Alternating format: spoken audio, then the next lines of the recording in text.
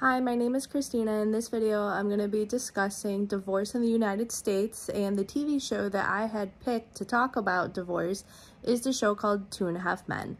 2.5 Men is about a man named Alan who recently got kicked out of his house by his soon-to-be ex-wife Judith, and he is forced to move in with his brother Charlie, and Alan also has a son named Jake who is about 10 years old.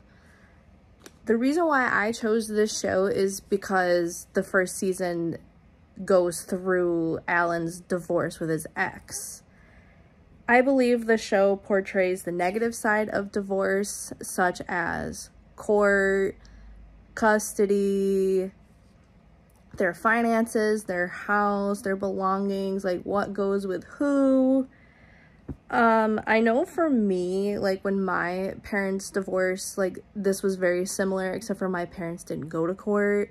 My parents actually worked things out outside of court. Like they decided on a schedule for my sister and I, and unfortunately for Alan and Judith, they ended up going to court and everything ended up ruling in Judith's favor. Like Judith got their house, Alan was forced to pay alimony to her, because Alan is a chiropractor and he made decent money, and Judith, I believe, was a stay-at-home mom.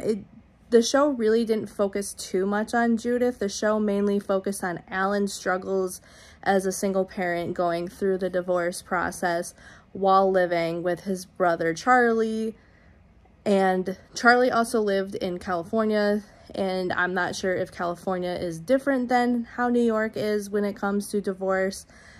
I know every divorce is different. As I mentioned with my parents, their divorce was basically outside of court, except for when they decided like assets and stuff. They did argue with a couple things. I know I mentioned like every divorce is different.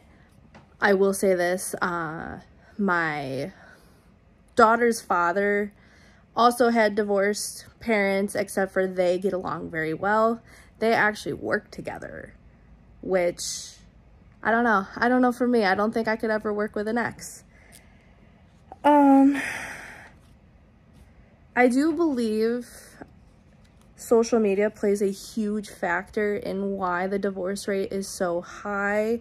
I believe divorce was different back in the day. I believe people didn't get divorced as often as they do today due to women being a stay-at-home mom. They didn't really have their own income, and the men were breadwinners. So marriages lasted as long as they did due to that, or due to their love. Social media didn't play a huge role back then as it does now. And that's why I believe the divorce rate is so high, due to social media, due to apps like Bumble, Tinder, Hinge. I'm not sure if there's others, but that's what I believe. And unfortunately, I don't see the divorce rate getting better. And yeah, that's my take on divorce.